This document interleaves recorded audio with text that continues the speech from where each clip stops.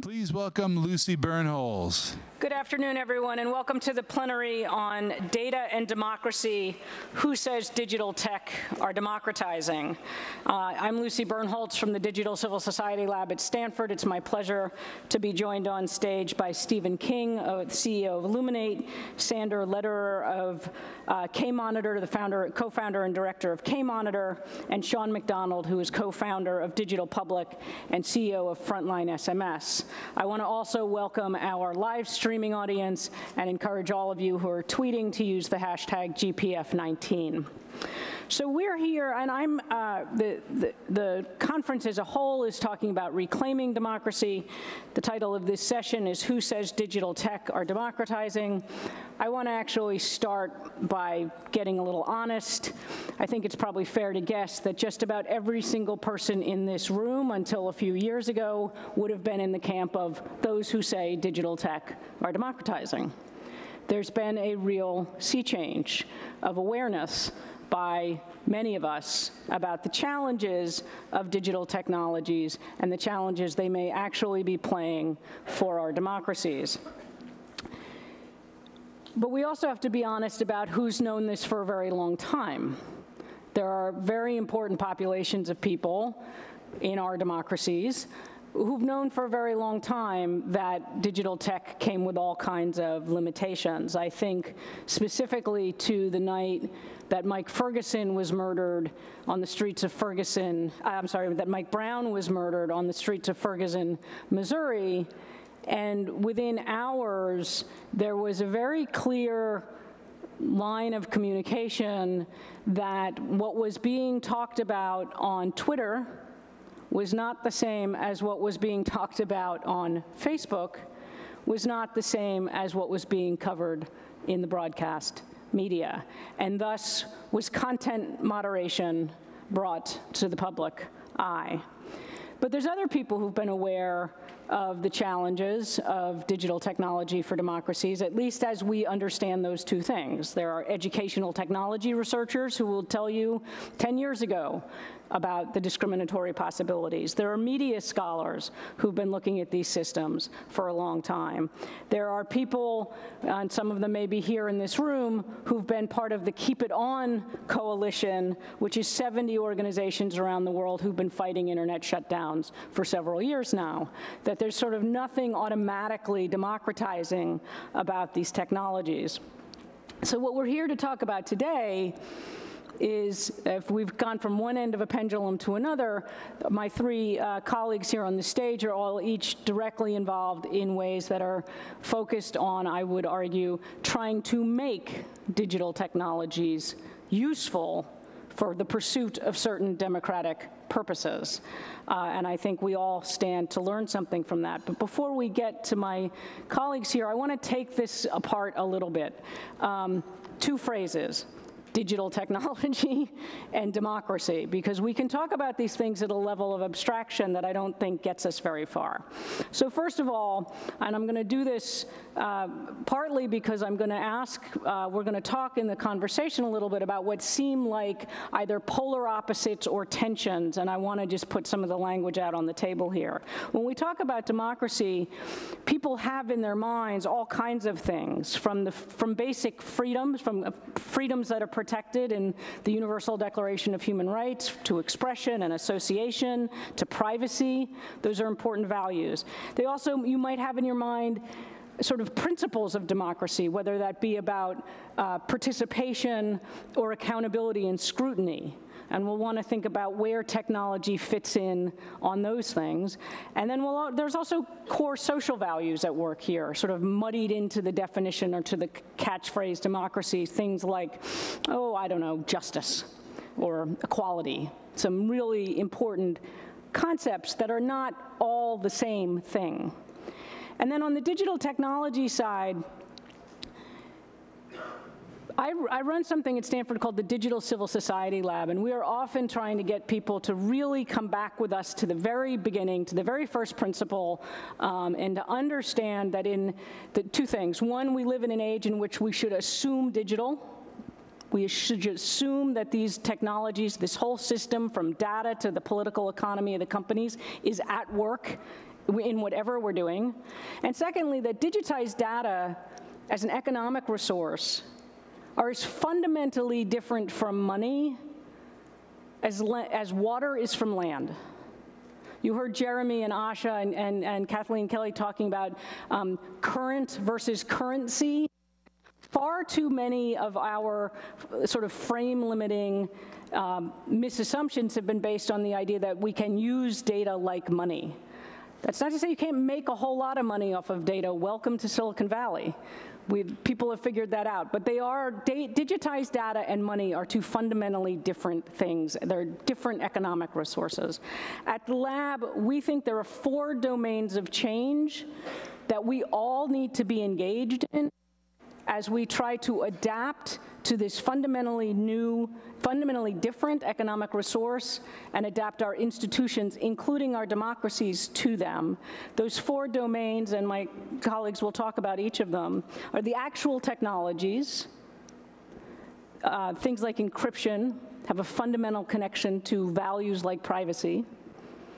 There's organizational forms, and we'll hear about both whole new forms of organizations that are being, as well as existing organizations like your foundations that need to figure out how to actually govern this fundamentally new resource.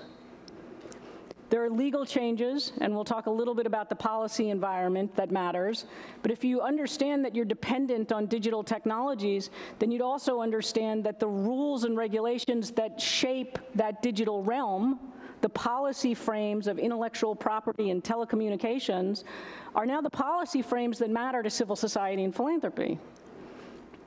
And finally, the social behavior that each of us engages as we interact with these technologies, whether that's how we actually use our own telephones or whether or not we pursue some kind of responsible data practices when we're at work. So there's 4 domains, and the work that Stephen, Sean, and Sandor are leading engages all of them. So that's plenty from me. I want to get right to my colleagues here, and the question is, just to get you started, if you would each, starting with Stephen, tell us what it is you're doing at Luminate on this question of data and democracy, and with a particular focus on which of those many values and challenges you are actually trying to address. Great, thank you, Lucy. And just very briefly on what is Luminate. We're a global philanthropic organization, which is funded by Pierre Omidyar, the founder of eBay. We've just been around for about a year, but we came out of the Omidyar Network. We were part of the Omidyar Network's governance and citizen engagement program. So this is, I suppose, a 10-year journey we've been on, and we were, I think, proud to say, but also kind of ashamed to say that we were one of the sort of first sort of enthusiasts in the sort of philanthropy world around the role of technology, or the potential role of technology within democracy. And I think we've gone on a sort of journey where we were the sort of shiny-eyed Silicon Valley enthusiasts back in 2009. I remember talking to colleagues and saying, of course, everybody in Nigeria will have a mobile phone, internet penetration is going to grow exponentially, and then, of course, it will happen that governments will be held to account, people will be waking up in the morning and checking their mobile phones for their national budgets, and so on. Of course, that never happened. I mean, one thing that has happened, of course, is the ubiquity of the mobile phone and those connections and so on. And I'll talk a little bit later about some of the positive effects that I think technology has had in democracy. But I think what we're also seeing, and particularly the last couple of years has shown us, has been the negative effects as well, and particularly within the sort of technology platforms. So I think in the early years, particularly, I think the Arab Spring was a good example as well, where there was a lot of, I think, enthusiasm around the role that technology could play, both as an organizer, as a convener, of putting people together, of amplifying and putting people in touch with each other that they'd never really had before. But I think even at that time, we saw some of the negative effects. The governments very quickly realized that these tools could also be used for surveillance. You go into one person's Twitter feed, you immediately find out who else they're connected to, and it's very easy then to go and to surveil that whole group. So I think right from the start there were dangers, and government was also very good at finding ways in which they could tap into those networks. I think what we've seen in the last couple of years is that this has become an art in itself. So I think partly because of the changes in business models, Shoshana Zuboff in her Surveillance Capitalism, I think, writes very eloquently about the digital exhaust that is produced by all of us in our online behavior, our searches, and so on. And that sort of behavioral surplus has now become the dominant business model for Facebook, for Google, for Twitter, and so on. So the idea of, if we go back sort of 5 to 10 years, is that these companies were seen as forces for good, I think has disappeared quite quickly. And I think individuals now are much more concerned about their own control and agency over their data. We don't talk about it as ownership. I think that's a misnomer. But I think people now are much more conscious about having to, or willing, or would like to have control and agency over their own data. And what we've also seen, I think, is deliberate misinformation, manipulation, and so on, as we've heard throughout the day today, the impact on elections, the way in which misinformation and disinformation has been spread by social media as well. I think there's a geopolitical angle to this as well, which we're also seeing, is that now Russia and China are using these tools to deliberately undermine liberal democracy. Russia, I think, is doing it from a position of weakness, to distract from the weakness in its own economy and so on, and is looking at ways in which can undermine liberal democracy in Europe, in the US, and elsewhere. China is looking at it more from an economic and a longer game, I think, to try and get countries involved in the Belt and Road Initiative and in a much more China-dominant economic force in the future. But I think what you're also seeing here with China is state surveillance and the models of state surveillance now being exported to other countries. Larry Diamond, who we heard from this morning, talked in a recent article about the way in which CloudWalk Tech, a Chinese company which has exported surveillance materials to Zimbabwe, facial recognition software, partly to build up its own database of facial recognition software, but also to support and export that kind of authoritarian surveillance materials to other countries in the developing world as well. So that's a phenomenon that we're now seeing, which we couldn't have anticipated maybe 5 years or so ago. I don't want to give an impression that it's all doom and gloom. Where we have seen, I think, successes and where we have seen real breakthroughs have been in a range of different technologies that have been used. I know we have one of our investees here from South Africa, Amandla Moby, which is a fantastic example of grassroots, community-based organizations organizing using mobile phones.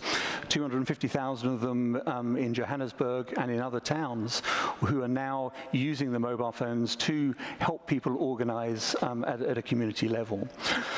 We've also seen in Brazil, NOSAS, which has been written about a lot, in Rio and Sao Paulo, which is both combining the offline and the online platforms. So online platforms to help people organize, but also offline activity to pressurize government to make changes, whether it's around environmental impact assessments, police security, helping to avoid school closures, and so on. So I think what we shouldn't forget is that technology has this massive potential. We are seeing examples throughout the world where it is being used as a democratizing force. But of course now, as people become more aware of the negative aspects of it, there is this concern, of course, that it is having a direct impact and a very negative impact on the democratic discourse and conversation. Sander, in your work in Hungary, you're focused most specifically on anti-corruption efforts, and you've found a lot of ways that various uses of digital data and digital technologies are helpful to you in doing that work. Tell us a little bit about what the work of K-Monitor and where your sitting on this balance of how to design your use of technologies in a way that is democracy enhancing. Yeah, thanks so much for having me. So a few sentences about the organization. It's a small 5-people organization which was founded 11 years ago. And it started with a tech project. It was about building a database and a map of corruption in Hungary to inform citizens. So very common way of using technology in the anti-corruption sector. And since that, I think technology remained always a key tool for us in our operation, not because we always thought that technology will solve the problems, but because we understood somehow that without using technology effectively, we have a much more difficult job to achieve things we want to achieve. And I would like to tell you 3 areas where I think this is relevant in terms of this context of data and democracy. One is access to information. Of course, we keep working on these very classical ways of opening up government data, opening up spending data to inform citizens, to help investigative journalists. We ourselves use algorithmic tools to monitor public procurements, let's say. But besides this very classical approach, there are 2 topics we started to engage with, which is, I think, very much showing the risks of technology coming in. One is the transparency of algorithms. There was so much spoken about Hungary in the beginning of this conference, so I don't have to give you a background about the country. We have a government that is getting more and more authoritarian, and it's starting to understand how it can use technology to maintain its power, to do surveillance, looking at citizens, do profiling, and so on. And there's absolutely no legislation on what algorithms can do, whether they should be transparent, whether you have access to the source code, about who controls their work, whatever. So this is one area we started engaging with, because I think this will become crucial for the next years. Another such topic is political and government advertisement on social media. 2/3 of the population are on Facebook, and the government party massively uses Facebook to communicate.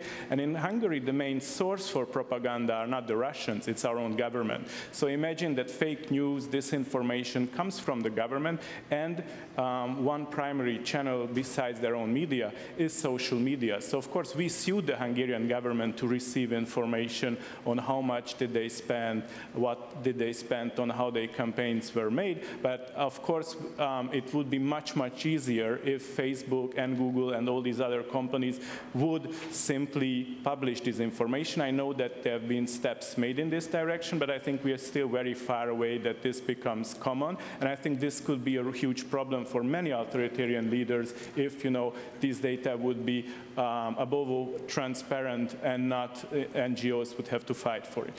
The second topic is, and the second issue is IT capacities. There are very, very few NGOs who actually know how they can benefit from technology and also what threats technology can mean to them, how they could more efficiently advocate based on or do advocacy based on data, but also, how the wrong use and storage of data can actually harm their constituencies. We started a program to do mentoring and workshops for investigative journalists and citizens and other NGOs, but we realized that this is simply not enough, because maybe there is a bit of greater knowledge in this regard, but simply NGOs don't have the capacities and the money to hire a coder or an IT company. It's 2, 3, 4 times as expensive to have a tech person in your organization than a regular NGO employee. As far as I know, there is almost no NGO in Hungary that has internal IT capacities. And the third area is a bit what Stephen mentioned as well, in what these technologies can mean in empowering citizens and even building communities. We see how powerful business services like Uber or Airbnb have become, but we simply don't see the tools that would enable, let's say, to create a union of taxi drivers or cab drivers or people who simply cannot afford anymore to get a flat in a city for affordable prices because all the flats are now on Airbnb and some others making business out of it. And we also saw back, to the Hungarian context that this whole democratic backsliding could happen because the democratic institutions did not have a real fundament within citizens. Nobody really felt ownership about the institutions. So we have to somehow rebuild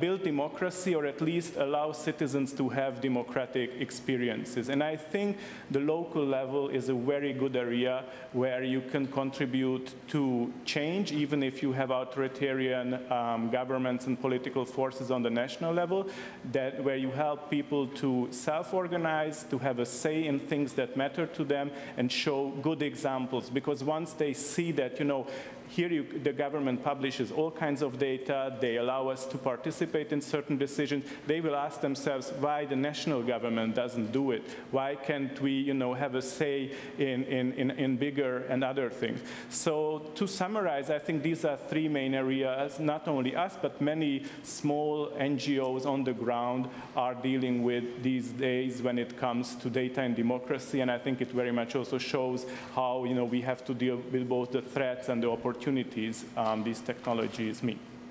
Thanks, Sandor. And there's an interesting, really important connection that comes out of that story that I think segues to Sean, which is it's a good step to be able to use digital technologies to make information more available to individuals, but it's also the legal infrastructure of the access to information knowledge, that whole set of policy domains that also has to be pushed on and changed, perhaps even more so in an age of digitization of public information.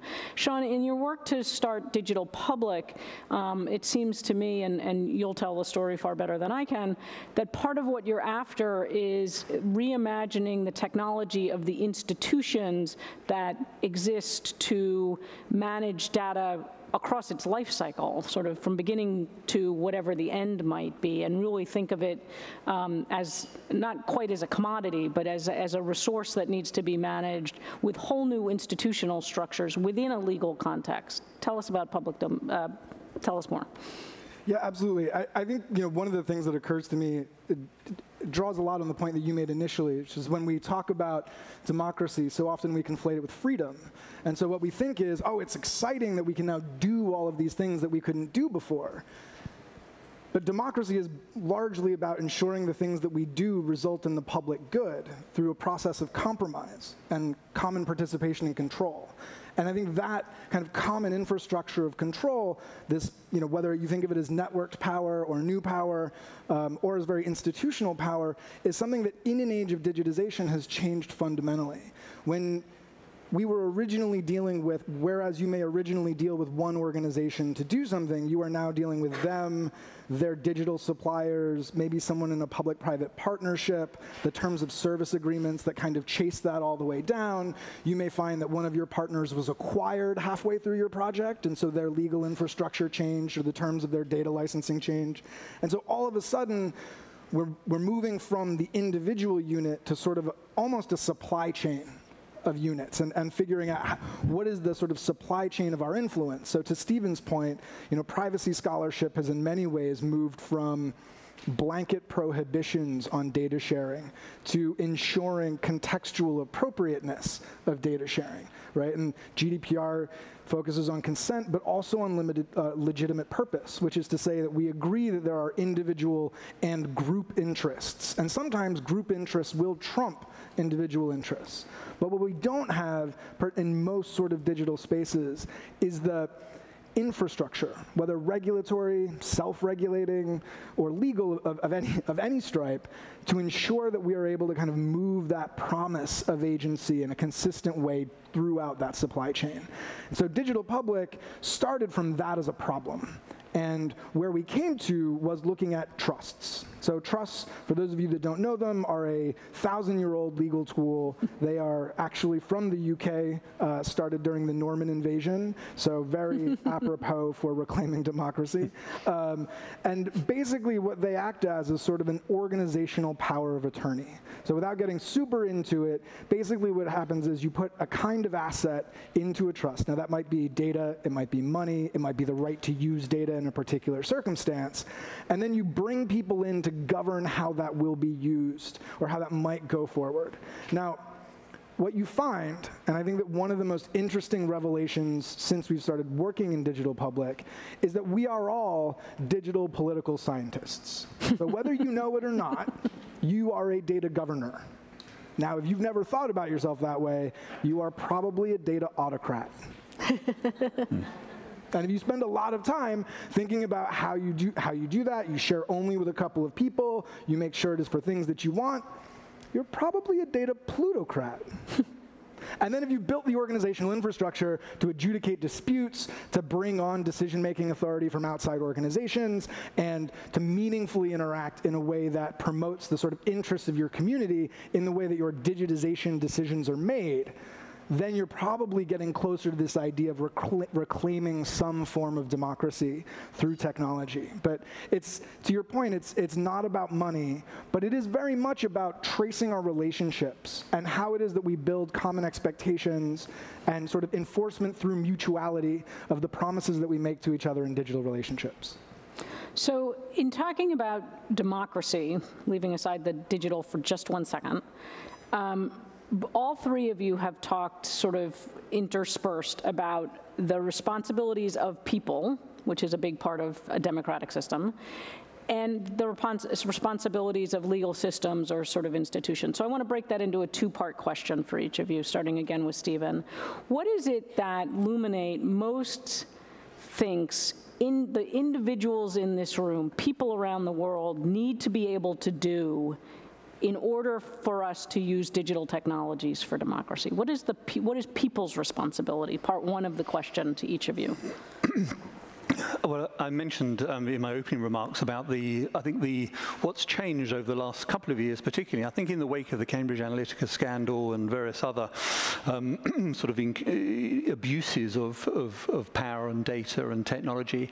I think people are now much more aware around what control they have over their own digital footprints, over their own data, and so on. So I think one of the things that we need to think about now, and one of the things that we're advocating as an organization, is a data bill of rights. Okay. So what that will mean is greater transparency over who controls your data. So at the moment, we're all aware of the consent where we scroll down and we tick the box and then off we go. I've read them. Yeah.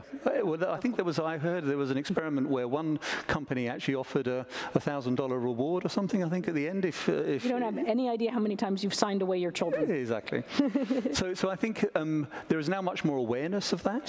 So people, I think, are much more concerned. And obviously, we've seen abuses from where even to the tragic events in Christchurch, where technology has been used in tragic and terrible ways. And I think the uses and abuses of people's data and information, people are much more aware of now. So one thing is around transparency, the second is around privacy, and the third is around competition. And I think there is now a much greater move, which I saw Mark Zuckerberg sort of mentioned the other day, around they are open to regulation. So this kind of the work that needs to be done to both regulate the platforms and also potentially to break them up, I think is something that is now is becoming much more to the forefront. Okay, so that's getting sort of toward the second end of my question. Okay. So we'll come back to part two. But Sean, what is it that people need to be able to do differently? What do we need to understand, or what is it that we all need to make sure we know if we don't know it already? I think it's the old wisdom around if you want to go fast, go alone. If you want to go far, go together. I think we've been going fast for a while. And I think we're really learning how solitary and in some ways how competitive that has become, and investing in harmonization and going together, focusing on adoption over newness, over representation, over being the first to pilot, or being the first person to write your list of principles. Yeah. We've got principles now. Your manifesto. So I think we can. No, but I think really seriously, it is a sea change a little bit in the way that many of us are primed into the space, and I think it is extraordinarily difficult to hold the space to figure out who your coalition is before you take that next step. Sandor, what about for you? I think it's still, we need a lot of education in this regard. I think a lot of us are still not aware of, how data affects our lives, what threats they mean. So I think we're at super basic level. There is a lot of technology and a lot of knowledge out there for very few. Yeah. And for the many, it's still like, imagine if you buy a microwave oven, you have a user's manual, and you get at least the basics to understand, what the threats are if you use this machine.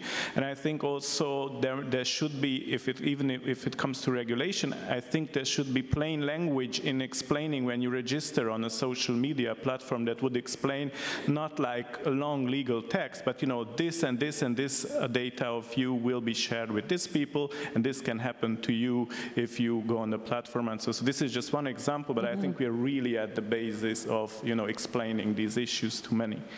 That's great. So with that list of changes for democratic citizens, or citizens to be able to participate in a democracy in a digital age, what are the structural changes that you're looking for? And Bill of Rights is a little bit of both, but what else is Luminate pushing for that's either a structural or a regulatory rethink or an institutional innovation?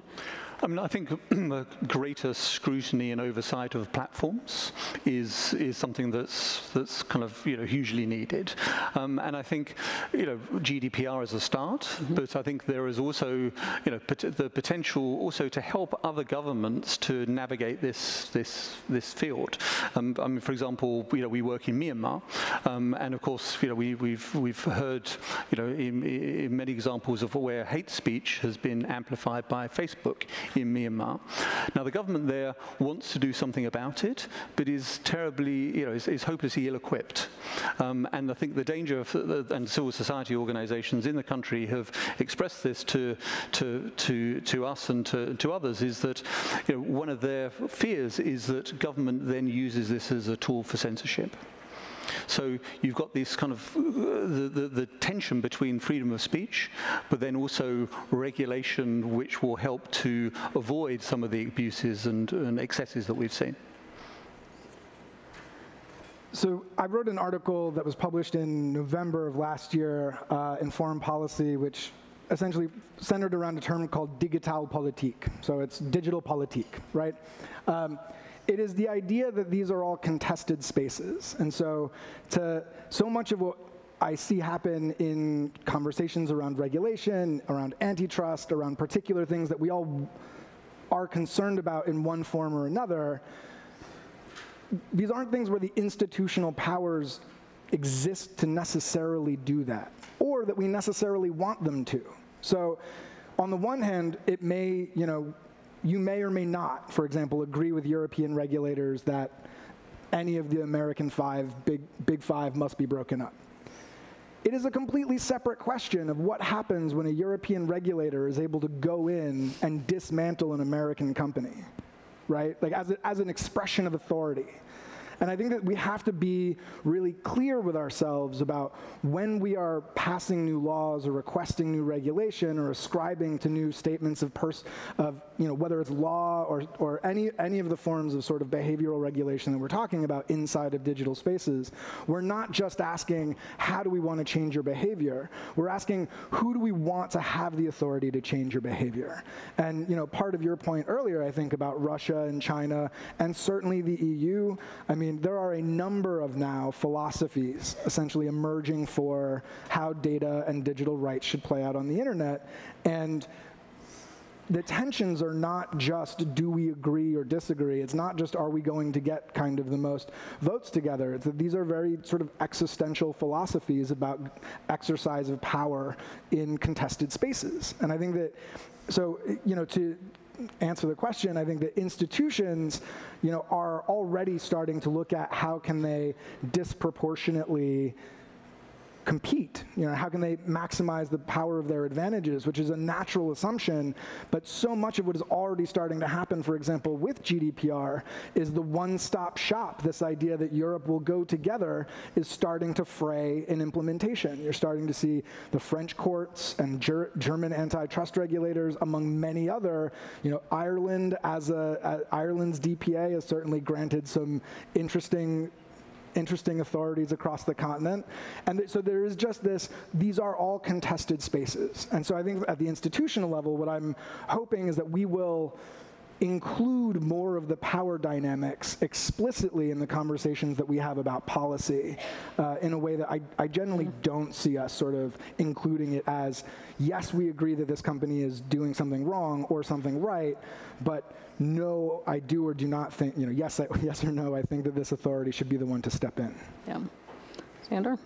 Yeah, I think there is not a single solution. It's, I think, very similar to if you look at the times when, social rights were established and everybody knew that there is a problem that workers have no rights, but nobody knew, or many said that they knew what the solution is, but at the end it were many different ways that led to the development of worker rights. And I think it's a bit similar in regards that we don't know what's the best solution, and I'm not sure that there is a solution that works for every situation. There can be situations where local legislation or a country's legislation can solve one problem. Sometimes you need regional solution, and GDPR is kind of going in this way. And then you would need also like global standards to be developed in this regard. And it's also about the actors. Of course, it's governments and international institutions that can play a role here. Also, the tech companies, have to be forced to do kind of self-regulation. Not sure that this would be the solution, but why not experimenting with this and working on this as well? And also empower citizens and support, civil society that somehow brings together people in stepping up for their own rights when it comes to data or when it comes to social media. I'm not sure that, once there will be a union of Facebook users that can, force Mark Zuckerberg to do this or that, but at least if there are attempts to gather those users of Facebook or those who have their data on Google or Facebook and all the other companies, that's again an interesting way. So I think we have to experiment with these approaches and we'll see what works better and what doesn't work. Well, and just in case it wasn't complicated enough, that as you've all three pointed out, we've got a set of global challenges and we don't have a global rule-making mechanism. That's an oversimplified way of pointing to what you've said. As my last question before we go to the audience, again, a two-part question. We've all pointed to, well, people need to do things differently, governments need to do things differently, the tech companies need to do something differently. What about us?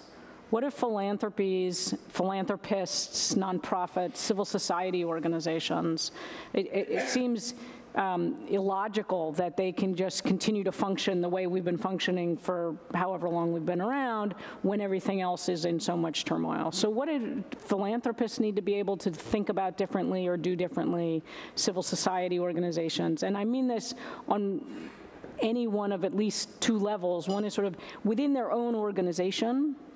So whether that's about data governance or digital literacy skills, or I mean collectively and their contribution in the space and what it's supposed to hold for democracy. How do we think about that? What do we need to do differently to use digital data, digital technologies in support of democracy and not in pursuit of efficient document management, which we're all getting better at, I'm sure? I mean, I think there's, for us, one of the things that we are sort of much more aware of now is our responsibilities to our investees or our grantees in developing countries, particularly, and in authoritarian regimes, to provide them with digital security training, and also to be respectful of how we manage their data as well. Because I think unwittingly, and of course, there's been many examples of where organizations have been hacked, data can go astray, data can be leaked, and so on. And if we are working with human rights defenders and people who are in vulnerable positions, we need to, I think, really up our own game in terms of how we manage their data, but also how we equip them with the skills to protect themselves as well. Because I think there are still many organizations there that don't have those, and it's sometimes costly to put in encryption and so on. But those are the kind of things they need to think about. So is that an ongoing set of relationships then, and something you're budgeting for? Because Indeed. it goes on forever. It's not tick the box, now you know Absolutely. Security, and great. Yeah, and then just on the what can philanthropists do? Yep. I mean, I think collectively this is both in terms of putting pressure on the platforms, on government, and so on. We co-fund with many other organisations, many of them who are in this room, with OSF, with Hewlett, MacArthur, and so on. There is, I think, a joint collective responsibility and also an opportunity to put pressure on platforms and on governments in the countries which we work. So that advocacy and policy influence role specifically around the digital political economy, if you will. Great. Sean? The easiest answer to say is diligence, right? And I think that one of the earliest parts of this is recognizing, we talk about ourselves as indicative or recognizing of good practice, but we started this by saying, 10 years ago, we were probably all people who would have been like, the problem. And so, I think, and so I think that a lot of what we need to invest in is, one, longer time horizons, right? So the things that you create during the life of your grant or the life of your philanthropy will live on both as a potential source of value and as a potential source of the sort of data trash island that is living in the middle of the world. And we need to kind of figure out how we're positioning people that we support and empower to play a positive role in that process and in determining what those assets may turn into, whether they're values or liabilities. And I think that the second piece I would say is, that philanthropy in a lot of really interesting ways is sort of models giving away resources, giving away some form of agency. Now, lots in the details there. But we're now at this moment which is also very interesting, and that's happening around data. It's what do I need? What can I share? What can I share in a competitive way and in a non-competitive way? And just a final sort of idea here is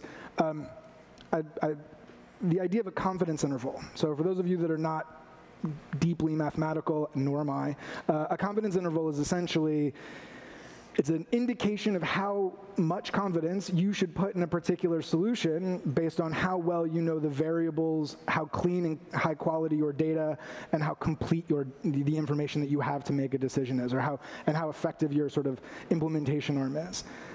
Data or confidence intervals in digital systems, particularly in data governance and digital policy, are something that is largely underexplored. And I think that we have this idea that any data is some data is good data, and forgotten in many instances Mark Twain's very pithy response to that. So I would just offer this idea that when we see the emergence of data as affecting democracy, the first thing that we should do is interrogate the confidence interval.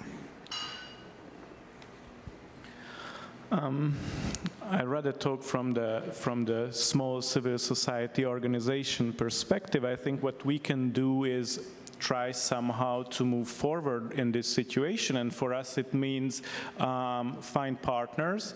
As I said, the civil society sector is very, underfunded or has very little capacities when it comes to tech, especially small organizations. So what we started to do is build a volunteer community of tech people, data people, IT companies that give away resources in their free time, in their free capacities to support civil society organizations. And of course, it's not an easy job, because just simply having a coder doesn't mean that, you get a problem done, but, build this community of people who are able to manage projects, who can actually write a code and who know about the problem that, has to be solved, because often, techies come with whatever ideas, but it simply doesn't resonate with reality or what, the organizations on the ground are facing. So for us, the importance is somehow to solve this situation by building these communities of practice on the ground.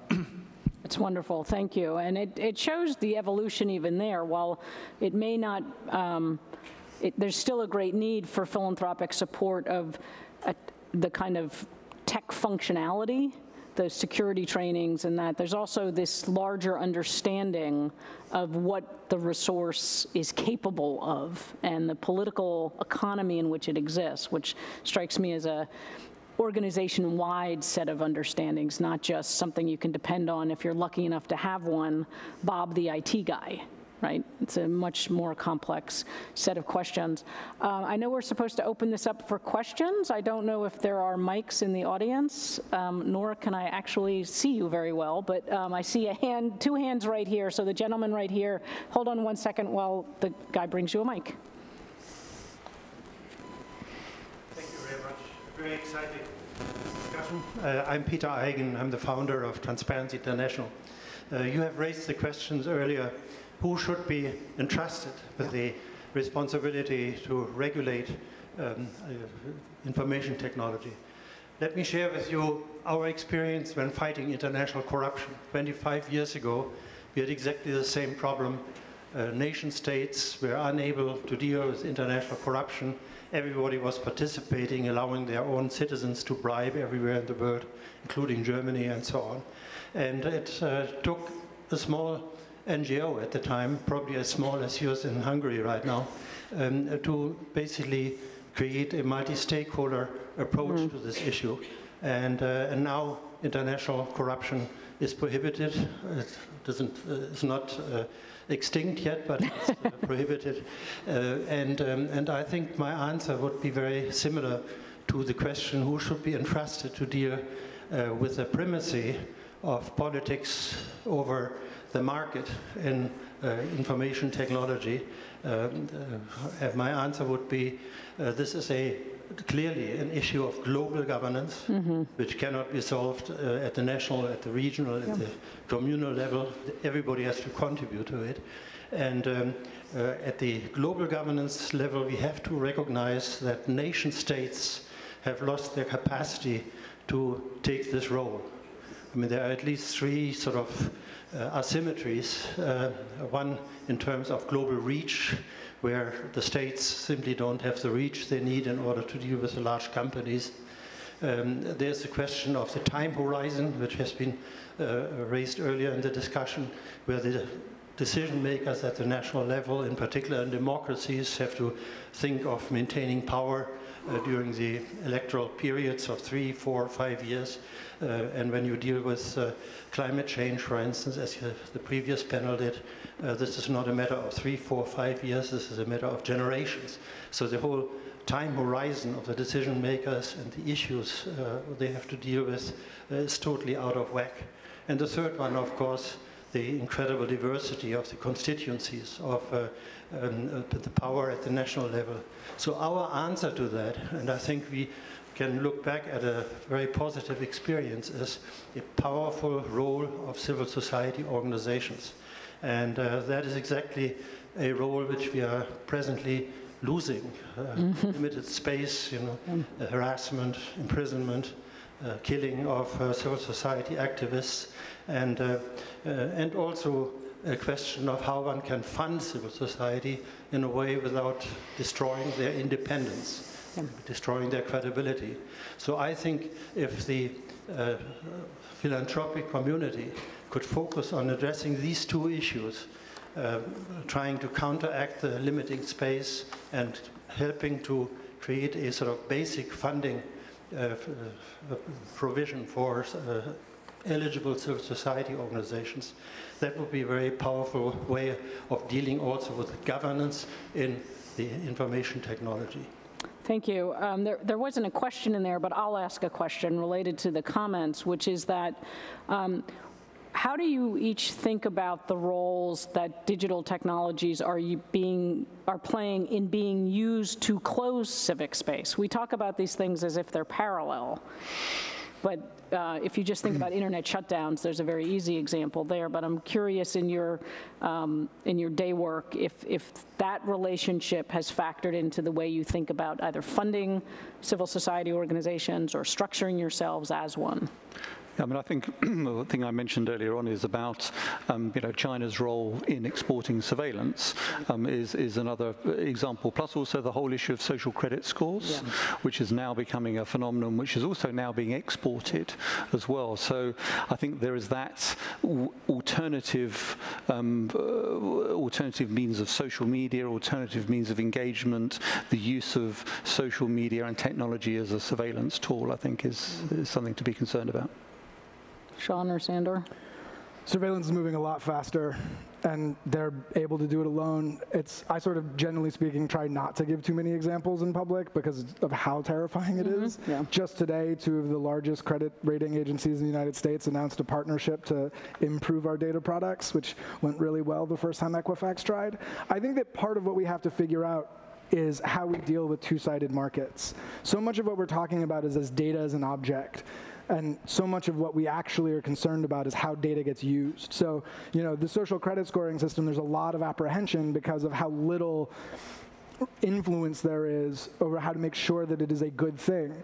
And at the same time, I'd imagine that quite a few people in this room are invested in digital IDs, right? And digital ID systems are a precursor to credit scoring systems, if not, directly involved. And so I think that so much of what we're talking about focuses on step 1, and because step 1 is so big and so hard that we really struggle to get to step 2 or step 3 or step 4, and that's, to your point about time horizons, and it's also to your point, a lot of the things that we're talking about in terms of what people should do come from the need to invest in the foundations of awareness and capacity and agency to operate in a space. And that those are not things that data inevitably produces. Right, absolutely not. Did you want to jump in, or? No, I think I completely agree with what Sean said. Okay, there's another question right here in the middle also, please.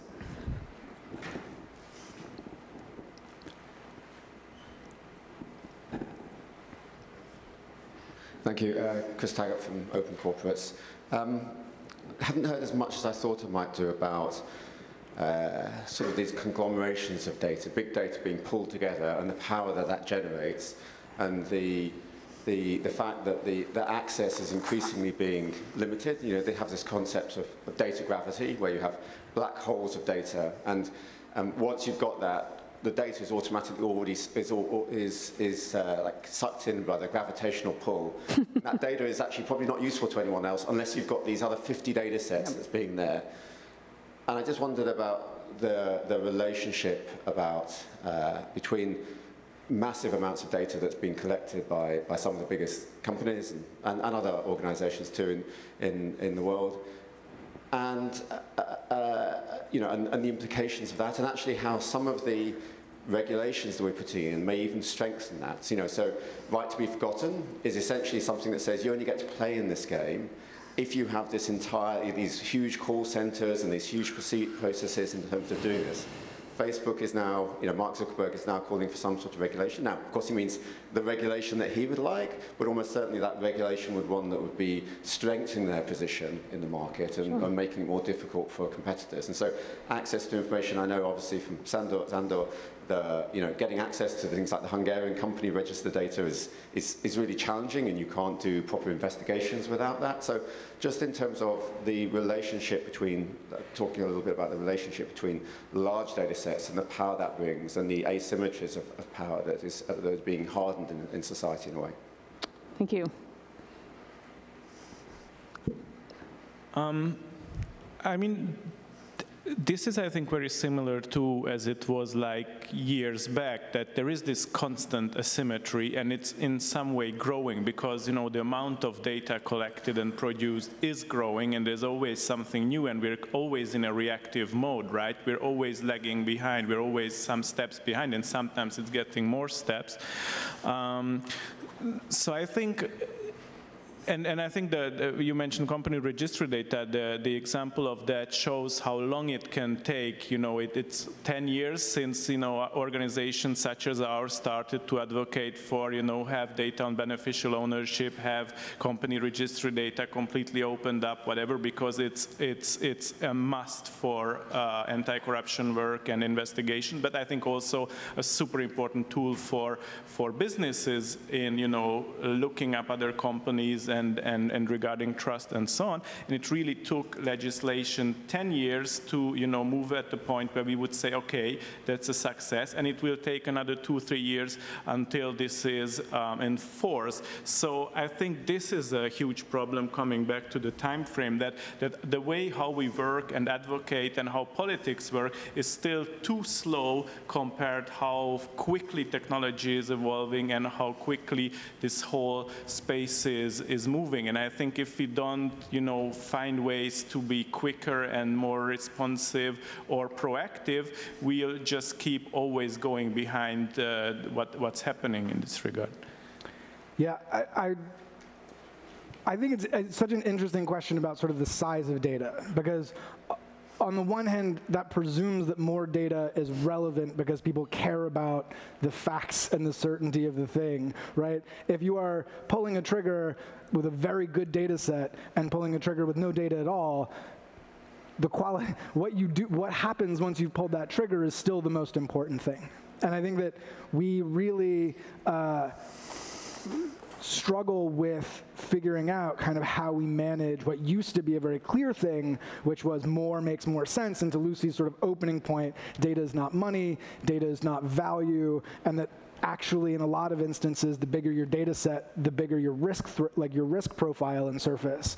I think so much of my concern around unbundling and this idea of moving into supply chains is that we externalize so many of our commitments to or accountability to the public good. And data size is part of that, but there's also this idea that we're going to know the threats that are available based on a set of data. And I think that what we have to do is get involved in adaptive threat modeling, because it is impossible to know at the point of any individual data release the universe of data that all of your potential adversaries may not only have right now, but may have in perpetuity going forward. And so we have to move from this, we have to get it, in my opinion, I think we need to move from we need to get it right now to we need to start investing in the foundations that enable us to correct going forward. Which absolutely assumes an understanding of the pervasiveness and permanence of this digital connected reality, which I find it's still amazing to me how many people and institutions in civil society and philanthropy think that, like, if you don't have a Twitter account, you're not in the digital world. It's like, give that one up. I'm wondering if you have thoughts on the asymmetry. I mean, not particularly to add on what Sandor and Sean said. I think going back to one of the things that Sandor mentioned earlier on, which I think is related to this, is around algorithmic accountability.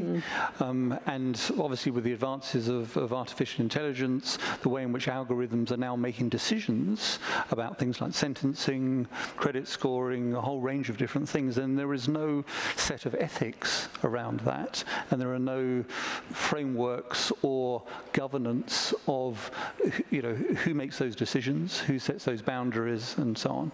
And I think this is another example, and we're going to wrap up. I'll give each of you a chance to say a few parting words, but what I would hope is that as the philanthropic and civil society starts to think more about algorithms and their use in decision-making, that we don't repeat the cycle we did with data itself, right? The same sort of, maybe it's a time horizon question, maybe it's something different, but this sense of both unbridled enthusiasm to unbridled fear, and trying to find our way. And again, I think it comes down to understanding what it is we're talking about. If you're thinking about democracies as a system of governance in which the people have the power to scrutinize the decisions, algorithms are undemocratic, period. And stop. So with that, I'm sorry we don't have time for more questions. Sandor, just to mix things up, if you have thoughts on sort of the key element of thinking about digital technology and democracy that drives your work. I think it's curiosity, because it's such an interesting area, and I think it has so much impact on whatever we do. I think we need simply to experiment a lot and, try new ways, continuously try. And, I would, if I may, encourage you to invest in all kinds of activities that might be interesting and not just following trends, because I think civil society is often suffering from donors having a belief in some narrative for a few years, then the global narrative change, and organizations have to follow these trends, and I think be just much more flexible in experimenting, because there is no single solution. We never know the solution, and who knows what will come out at the end. Believe your grantees.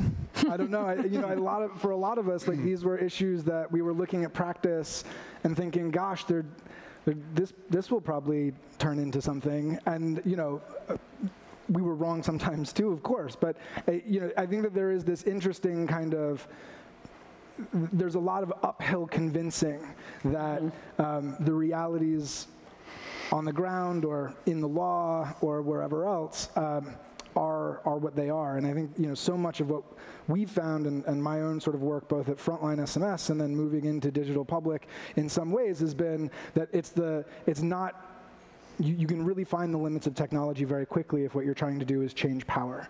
And that what we're talking about is building an experimentation enabling environment that does not continue to disproportionately harm the vulnerable.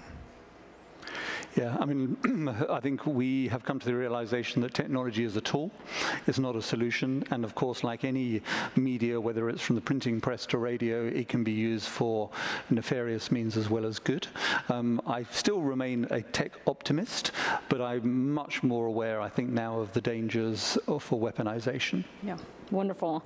Join me in thanking Sandor, Sean, and Stephen.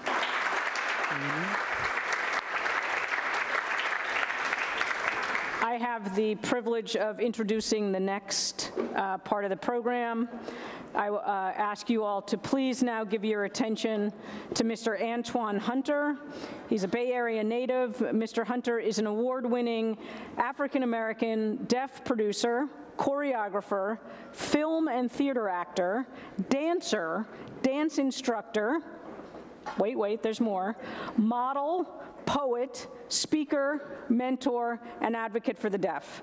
Using a combination of movement and sign language, Mr. Hunter performs powerful interactive work that explores how, even without words, we can create a culture focused on solutions simply by listening to others. Can you hear me okay? Yeah, because I can. Yeah. But, really, I just really honored to be here. Yeah. I just flew from Holland and just learned about different culture. And wow, to continue teaching about deaf culture is still not being recognized around the world. We're still learning about what that means. The power in communication rather than verbal communication. But let me introduce myself again. Put your hand on like that. Make an A. Put it over. Antoine, that's me. Yeah. When I was growing up, many people were looking down at me saying that deaf people can't do anything. Like the world was nothing. I felt really alone. I had no part in the world. That I felt like I couldn't connect. I felt disconnected. I wanted to connect. I wanted to have a place in the world to be with you, and you.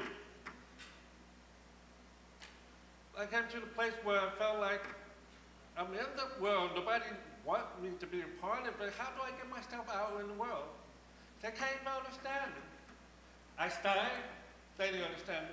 I spoke, they didn't understand me. But until then, people got to understand me a little bit better. Yeah. If you put your hand like this, you put it right here, cool.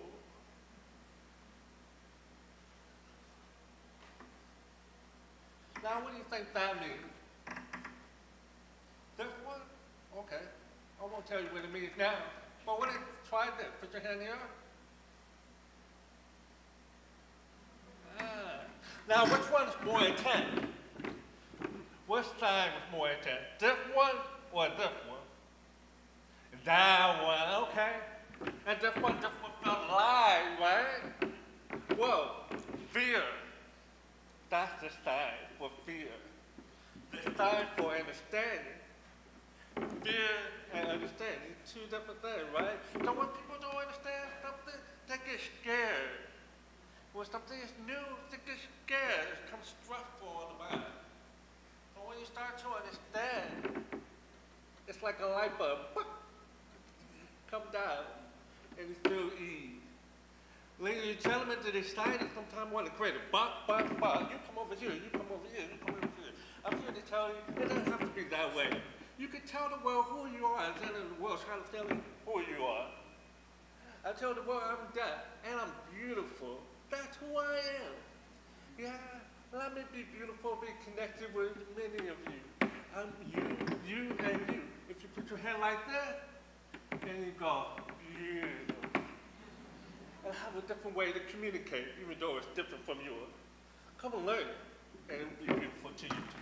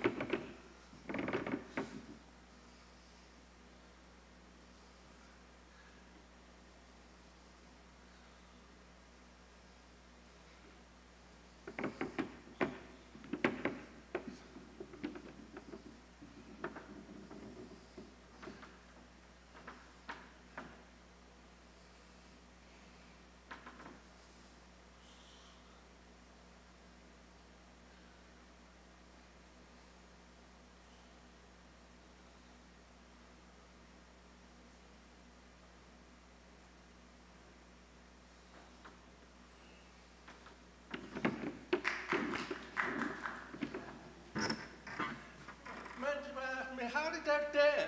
That's really, really simple. We're really smart, yeah? We know how to count to 4. let me teach you the sign language for 1, 2, 3, 4. It's just like that. Try with me. 1, 2, 3, 4. 1, 2, 3, 4. 1, 2, 3, 4. Now take a side.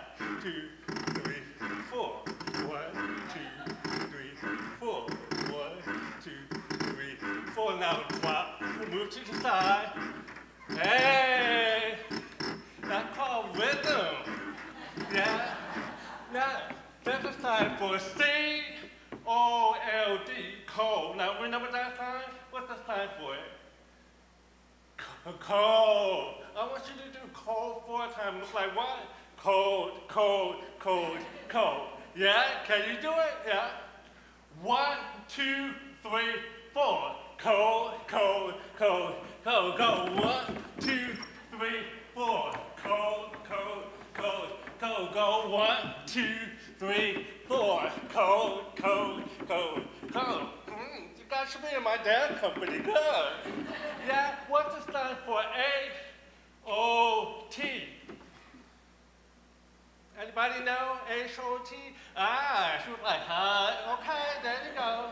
Yeah, but if you put your hand like this, hot, hot, hot, hot. 4 times. Yeah? 1, 2, 3, 4. And hot, hot, hot, hot. Go 1, 2, 3, 4. And hot, hot, hot, hot. One more time. 2, 3, 4. And hot, hot, hot, hot. Not bad. With my deaf community, when we come up with some cool movement, we always challenge ourselves to improve. So 4 cold, 4 hot. Can you do it? Yeah. Yeah. All right. Here we go.